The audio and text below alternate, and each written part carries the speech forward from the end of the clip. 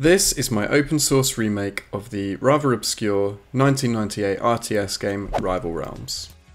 I hear the sound of battle. I've already talked a lot about pathfinding in a previous episode, but I came across an interesting problem the other day that I wanted to talk about. We're right. I noticed that I was getting huge lag spikes when trying to move a group of units to an unreachable destination, for example inside this fenced area here. This happens because the search algorithm can't find a way to reach the goal, so it continues exploring until it's performed an exhaustive search of the entire map. Your Highness. Now obviously you and I can intuitively see that the destination is unreachable. Your Highness. But how can we detect this programmatically? To demonstrate what's going on here, I'm going to be using the scenario editor that came with the original game. And I'm going to use these traps to show visually which tiles the search algorithm is exploring.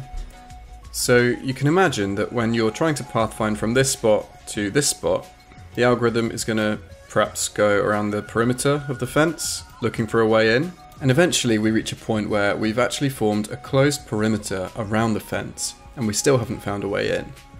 And my idea was to basically try and detect when this scenario occurs, because at this point we know we can't reach the destination. Unfortunately, this is actually quite an expensive thing to check. I settled on using a flood fill algorithm, which you can think of like the paint bucket tool in Microsoft Paint. So, to put that same example into Microsoft Paint, just to illustrate the point, if this is our start, this is our goal, and we have a wall around it like this. The flood fill algorithm starts at the goal and works exactly like the paint bucket tool. If we fill the area around the goal, in theory we can detect whether this area is enclosed based on whether the fill algorithm runs out of tiles to explore.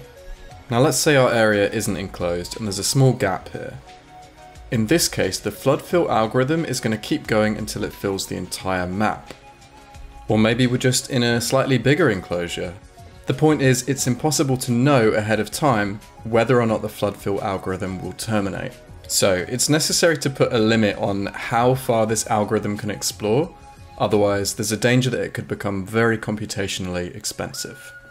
So, to put this back into the context of the game, suppose we're trying to pathfind from here to a destination somewhere inside this enclosed area. You can imagine that the pathfinding algorithm might explore tiles all the way around the edge like this, looking for a way in, and at some point our flood fill algorithm is going to kick in.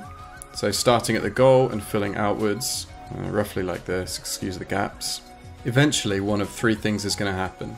Either the flood fill algorithm is going to take too long and we're going to give up, or the flood fill algorithm is going to run out of tiles to explore, in which case we know the destination is unreachable, or perhaps the flood fill algorithm will eventually encounter a node that we have already explored during pathfinding, in which case we know that the destination actually is reachable. Now, as I mentioned, this is quite computationally expensive to run, so to mitigate the cost of this, I only perform this flood fill algorithm sporadically during pathfinding. I serve you, my lord. Now, this step makes pathfinding terminate much quicker in the case of an unreachable destination, but this isn't the only optimization we can apply. Your Highness. When we're moving a group, there's no need to run through this whole process for every single group member. Once the first unit figures out that the destination is unreachable, why not share that information with the rest of the group? We're right. So now, when the first group member determines that the destination is unreachable, he aborts pathfinding early and settles for the nearest reachable point instead. This point then becomes a valid goal for other group members, which means they won't even bother trying to reach the original destination. Your Highness. Pathfinding is an incredibly complex problem and there is still a lot of work to do. We're right. But these improvements have gone a long way to making the game run smoothly, even when moving large groups across large distances. This is already a huge improvement over the original game, whose lackluster pathfinding was limited to a mere 25 units at a time. Bombing. This is by no means a criticism though, since the original game could run on a measly 16 megabytes of RAM.